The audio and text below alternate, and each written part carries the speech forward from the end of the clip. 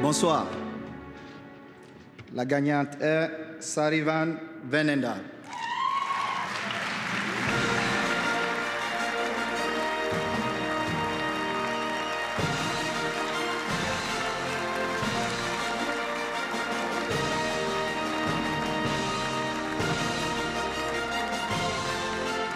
Sari van Veenendaal.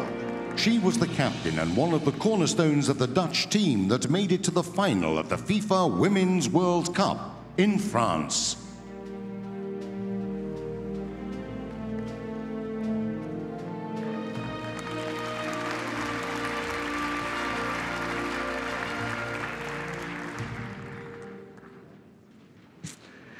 Good evening, buenas noches, goedenavond.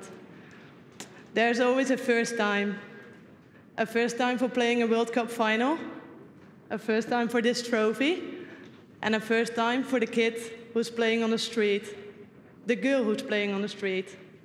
And she has a dream. She wants to play for big clubs like Arsenal and Atletico Madrid, and she wants to be the best. And now she cannot just be the best player, she can also be the best goalkeeper. And I'm so proud to be part of it, because I think as the goalies, we have showed great at the World Cup.